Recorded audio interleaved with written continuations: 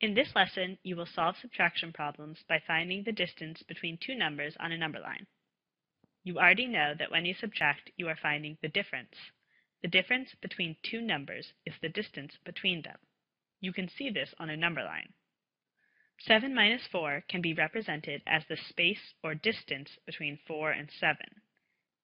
If you count the distance or the spaces between these two numbers, you find that 7 minus 4 equals 3. The difference is a distance of 3 units. You can use this same method to find the distance between larger numbers. Let's say I want to find the difference when I subtract 87 from 243. I don't need a number line, which is good, because a number line to 243 would probably take up a few screens. I can actually create my own number line.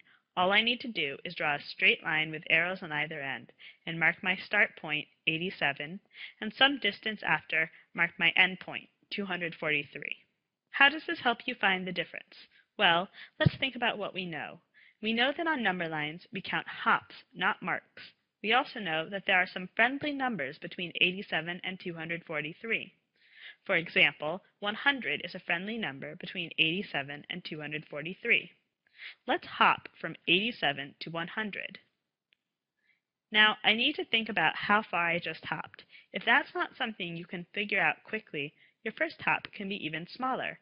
I can hop 3 spaces from 87 to 90, then 10 more to 100, so I just hopped a total of 13 spaces to get to 100.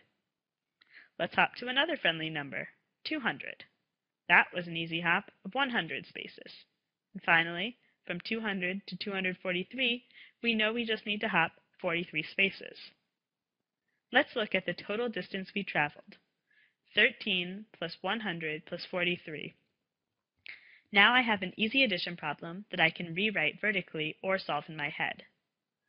When I add 100 plus 43 plus 13, I find that the distance between 87 and 243 is 156. So 243 minus 87 equals 156. Let's see how this technique might help us solve a word problem. Nabisco produces 688 tons of Oreos every day. It also produces 371 tons of Ritz crackers.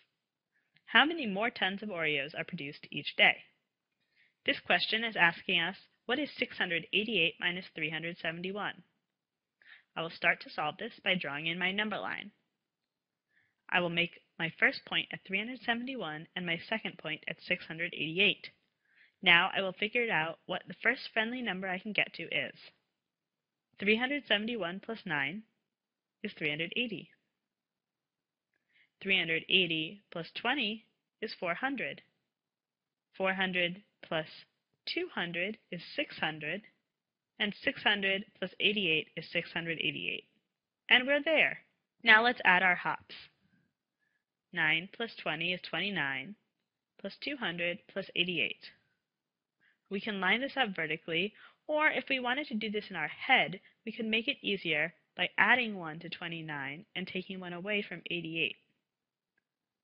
Now we have 200 plus 87 plus 30, which I can do in my head to get 317. 688 minus 371 equals 317. Now you know how to solve subtraction problems by finding the distance between two numbers on a number line.